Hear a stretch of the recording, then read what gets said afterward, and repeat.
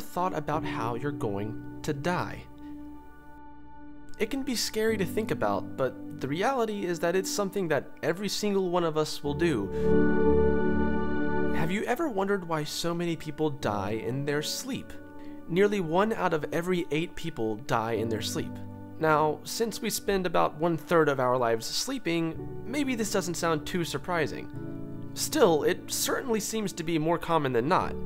So why and how does this happen?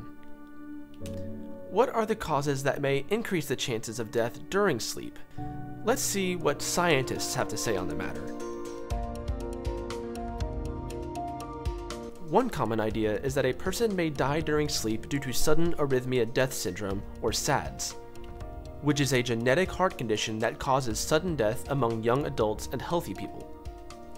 Arrhythmia is a term used to describe an irregular heartbeat, where the heart is unable to maintain a proper blood supply. This can result in sudden cardiac arrest, which can lead to death very quickly. In fact, the most common life-threatening arrhythmia is ventricular fibrillation.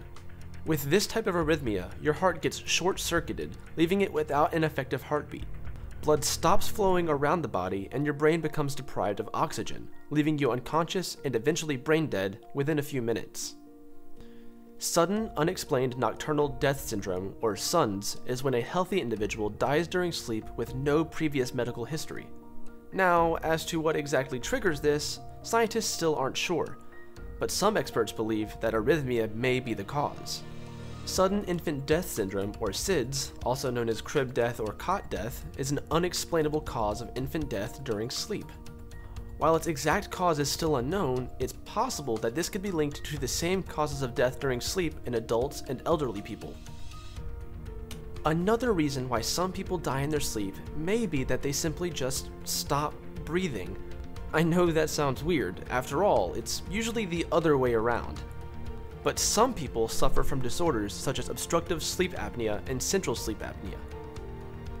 Both of these conditions cause the sufferer's breathing to stop and start repeatedly during sleep. While obstructive sleep apnea is caused due to an obstruction that blocks the airways, making it impossible for the victim to breathe, central sleep apnea occurs due to loss of cells in the area of the brain that controls breathing. Because of this, the brain doesn't send the proper electrical signals to the muscles that control breathing. Loss of breathing causes a drop in blood oxygen levels, which can lead to oxygen deprivation. Sleep apnea can kill a person if the brain is not able to rouse the body quickly enough to take a breath. Sleep apnea can cause abnormal heart rhythms, which lead to sudden cardiac death.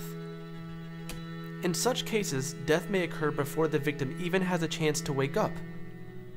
People may die in their sleep due to a massive stroke or ruptured aneurysm.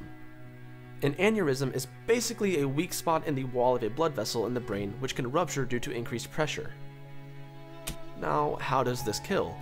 Well, due to the rupture, blood flow to that part of the brain is blocked, which cuts off oxygen. It only takes a few minutes of oxygen deprivation for brain cells to start dying, which can cause irreversible damage and even death during sleep. In fact, nearly 1 out of 7 strokes occurs during sleep. I know all of this may sound sort of ominous, but try not to get too stressed out about it.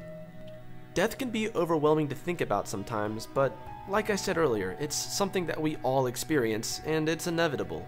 So really, it's not worth losing any sleep over.